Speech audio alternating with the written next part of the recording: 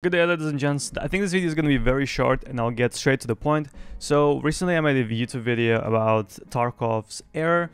This one, whenever you get this error in your game, it means there are invisible players in your raid, as well as it lowers your frames.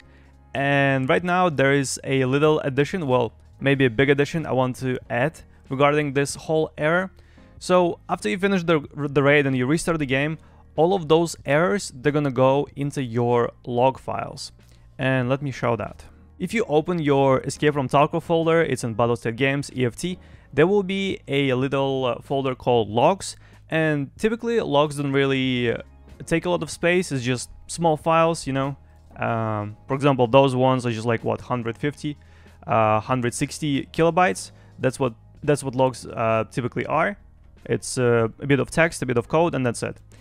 But the real problem is that in some of the raids you are getting those bugs, you're getting those errors, and those log files are actually really huge. For example, this one is 27 megabytes.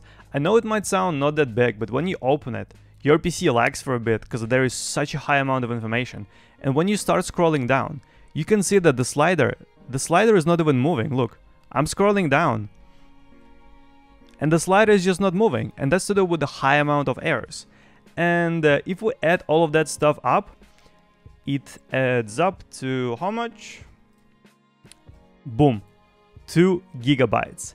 2 gigabytes of wasteful data which we don't need.